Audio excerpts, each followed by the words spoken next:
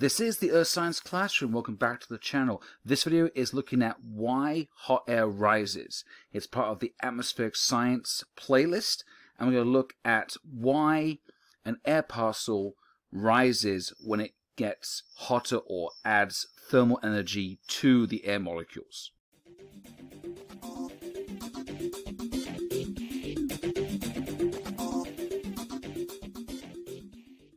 So what we're looking at is thermodynamics in the atmosphere, which is an introduction to physics. And the thermo part is heat energy, obviously thermal energy, and the dynamics is the movement. So how heat and energy is moving inside the atmosphere, which is being fed by the original radiation from the sun, and how it's reflected, scattered, and moved within the atmosphere between the exosphere really and the Earth's surface.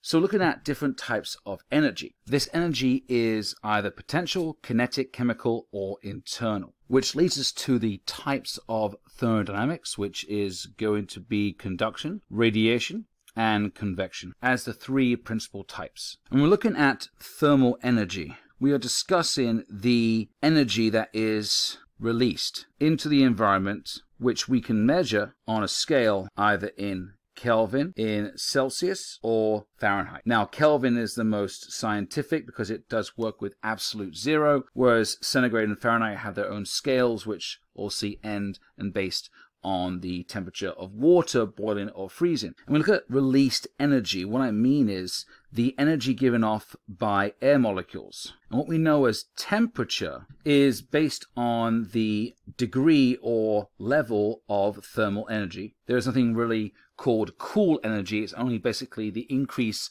of thermal energy or the decrease or reduction in thermal energy, not the addition of cold energy. It doesn't really exist. So it's based on the collisions of the air molecules in a certain area or certain volume of the air that we call an air parcel. It's just a simple unit of measurement within the atmosphere to define a certain system and what happens within that system of a given number of air molecules. So we can look at it in more of a focused viewpoint rather than taking the entire atmosphere as a whole, which can be very, very daunting as it includes the entire planet. So if we take an air parcel, there's a given volume and unit of air, and we have our air molecules. The amount of collisions that occur within this air parcel will define the temperature, either in Celsius or Kelvin. We don't really use Fahrenheit too often.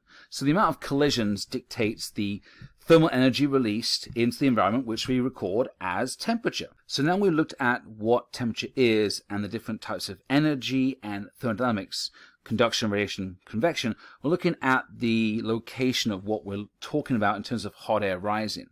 So looking at the troposphere being the lowest layer, the first layer next to the surface of our atmosphere, and looking at the solar radiation that is coming in from the sun and traveling through the different layers, the initial layers like the exosphere, thermosphere, mesosphere, stratosphere, and eventually the troposphere, and it reaches the Earth's surface. A portion of this radiation reaches the surface, and the surface absorbs that radiation, that spectrum of energy that is given. So it's mostly going to be visible light, some UV radiation, and it's shortwave. Now, the Earth's surface then starts to heat up from this absorbed energy. We don't really discuss the interior heat from the core or decay of materials or convection currents or any kind of like tectonics in this situation. It's just really the radiation from the sun that is heating up the top layer of the crust, maybe the first few meters. So what happens is the Earth's surface is going to transfer through conduction, thermal energy, conduction is touch, and the air that is right above the surface is going to be added heat, added some thermal energy from our surface. Let's imagine that we have this air parcel filled with air molecules and it's close to the surface, so the increased air pressure and air density due to gravity and the fact that there's more air molecules close to the surface than there is higher in the atmosphere. And we have this air parcel. Let's just say that it's the same amount of energy across the entire atmosphere. So this whole area, including the air parcel, has the same amount of thermal energy.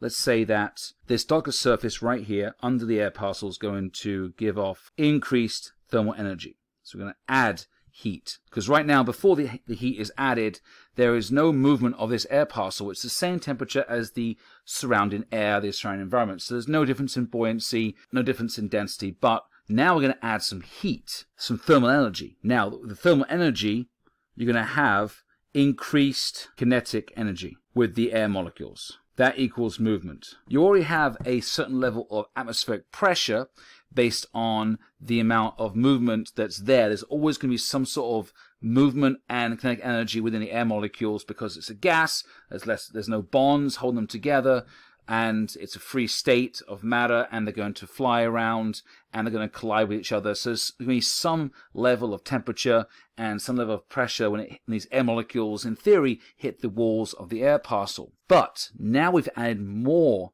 heat, more thermal energy. We've increased the kinetic energy within the air molecules. They become more excited. They move faster. They collide more. So we add more collisions. So collisions increase. And we're going to then increase the temperature through more collisions. And because these air molecules are more excited, they're going to occupy more space. So they're going to naturally increase the volume of our original air parcel to make the air parcel bigger, like this. So a larger volume means that you're going to decrease the density because the same amount of air molecules are still inside the original air parcel volume. But now, because the air molecules have been added energy through conduction, and you have this increased kinetic energy within the air molecules and the increased internal energy and potential energy, that you're going to have this increase in volume of the air parcel. This would decrease the density, and also it would increase the buoyancy. Therefore, with an increase in buoyancy, with a lower density and larger volume, this air parcel is more likely to rise up because it's more buoyant. It's lighter and more buoyant than the surrounding environment and will rise up. So this parcel of air will rise. So we have hot air rising due to changes in the volume of the air parcel, changes in the kinetic energy of the air molecules.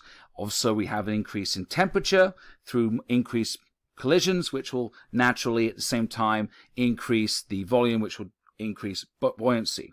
Now, this hot air is going to rise until it reaches a point of stability. The stability comes where the density and the buoyancy of the air parcel is going to match the surrounding area. So it might rise 10 feet and then become more stable and stop rising because it's the same temperature as the surrounding air. Or it may rise 10,000 feet into a more stable atmospheric condition. So this is the basics. When you add water vapor into the mix, you get the water cycle, you get condensation at a certain level, certain temperature, and the dew point and the lifting condensation level, and you get the creation of weather systems and patterns of weather, and you get difference in pressure. So when the air is rising, it creates low pressure on the surface, and when air is sinking, because it's more denser than the surrounding air, it's going to create higher pressure. So this is a foundation of atmospheric science and meteorology, and even extreme weather, how it's created. So the understanding of how hot air and why hot air rises, both physically and in relation to atmospheric science, can lead you to a whole world of new information on how the atmosphere functions. This is the Earth Science Classroom. Thanks for watching the video. If you liked it, please subscribe, like, and share. And if you want more content and videos on Earth science, please check out my channel.